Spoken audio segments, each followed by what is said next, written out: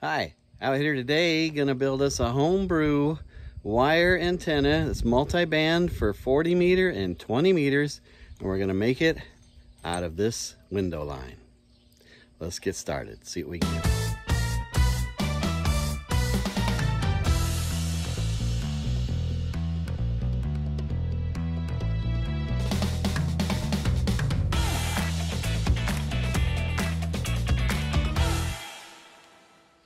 Okay, so what we did was we took this 33-foot piece of window line and cut the end off here and soldered a coax connector on the end of it. Here's the full piece of it right there. We're gonna go in here halfway at 17 feet and we're going to mark it, and we're going to cut the 20 meter wire. And we're gonna leave the 40 meter connected all the way through. So let's do that. So we've got the 20 meter cut right there, and the 40 meter is gonna keep going to the rest of the way, and we'll finish cutting off the rest of this plastic and separate that unused wire. In a previous video, we built this radio plate to connect my radios to. I have 6 40 meter radials on here that are 33 feet long, and now I just added 6 more 16-foot radials for the 20 meter wire antenna.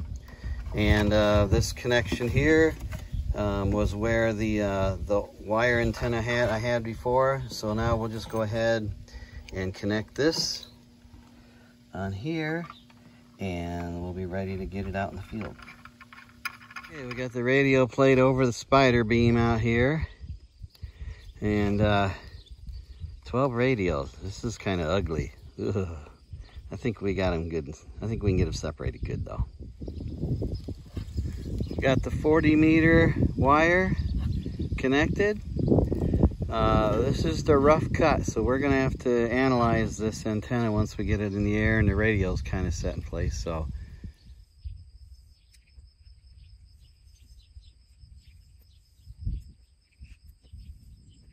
now we're joined up with the 20 meter wire.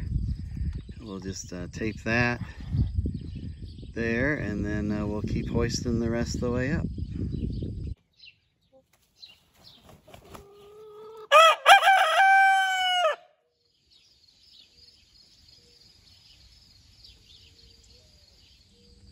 Good morning. Out here this morning making some repairs. Last night doing some fine-tuned trimming, I went a little too short on the 20 meter wire. So I got to solder this back on. I'm sure no one's ever made that mistake before, but I did. So we're going to get that soldered back on. We got the generator out here, and we'll get to work on that.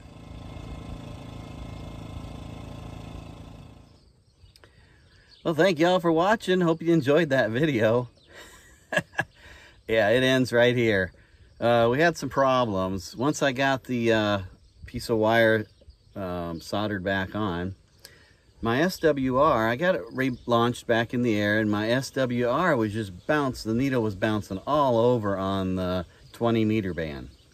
40 meter, 7 megahertz was fine. It was nice and solid. I had a good 1.0 to 1.1 SWR through pretty much the whole general band. But on 20 meters, that thing was just swinging and bouncing and all over the place, and I don't know why. I couldn't figure out why. I don't know if it was the wind blowing or what it was. So basically, we got some weather moving in, so we abandoned the project at this point, and we're going back to this right here. Yes, sirree. Radio for beginners. 10 cents right there. We're going for that. We're going to start reading up a little more. There's actually radio lessons for free. I don't know how old this book is.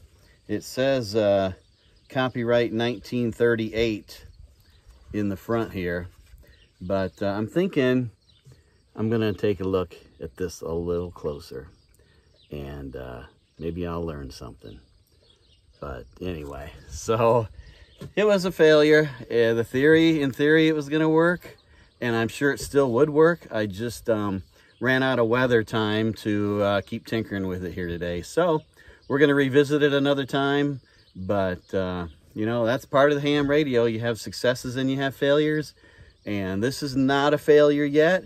It's just a to be continued. So thanks for watching. Sorry we didn't have better news. But glad you came along, and hope you have a good rest of the weekend or week, and we'll see you later. 7-3.